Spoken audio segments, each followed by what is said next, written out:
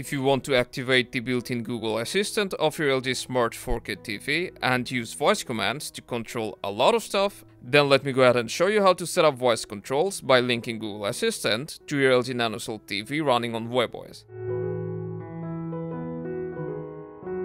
While you're trying to use Google Assistant, if you're facing various issues and it doesn't work when you press the Google Assistant button on your Magic Remote, then make sure that your LG Smart TV is connected to the internet, and if you're getting this error that says this function is not available, then we need to check if we have the supported language selected. For that we need to open Settings, then go to All Settings, General, System, then Language.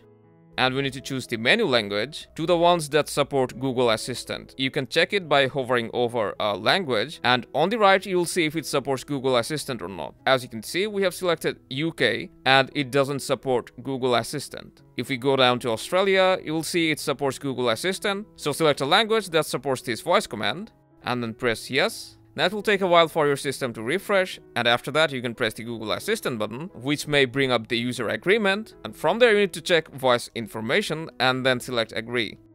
Then it will take us to the Google Assistant setup page. You need to select I understand and then press allow. Now it will prompt you to sign into your TV using your Google account. You can also skip it by pressing the back button on your remote, but you will lose some features that's bound to your account's information. So we will go ahead and log in using our phone. After you scan the QR code and logged in, it will say on your TV that you're signed in. Now we can start using Google Assistant and voice controls right away.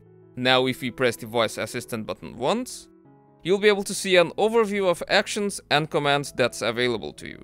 You can also bring the same menu by going to Home and then from the list of apps, opening Explore Google Assistant.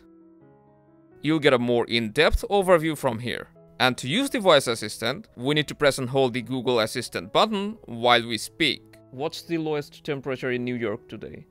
The low temperature Tuesday in New York, United States is predicted to be 1 degree. So that's how you set up Google Assistant on your LG Smart TV. Hope this helped. Make sure to stay tuned for more.